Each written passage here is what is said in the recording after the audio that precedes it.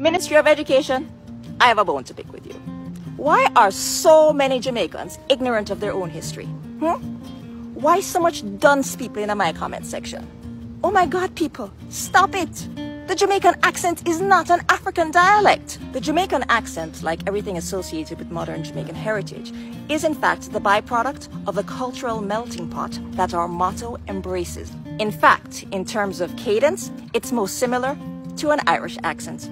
I've been shook enough now, to be honest, since the racing. A bit tired now and the legs are like jelly, but yeah, I suppose we did a bit of celebrating and did the podium thing and got to put on the podium pants as well. You see, as early as 1656, Oliver Cromwell ordered 2,000 Irish children to be taken to Jamaica and sold to English settlers. The extent of Irish immigration to Jamaica was so prolific in the centuries to follow that 25% of Jamaican citizens can claim Irish ancestry. And this includes Bob Marley and Marcus Garvey. So if you never know, now you know. Again, out of many, one people.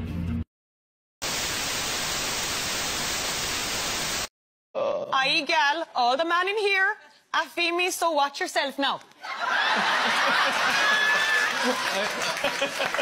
I swear to God, this is the Cork accent we're doing in as well. So Cork, so I'm from Cork, so yeah. We need the wickedest wood in a... That's a Cork accent, that's how you'd say a word. I swear to God, it's a Cork accent. Yo. We need the wickedest wood in a day morning. And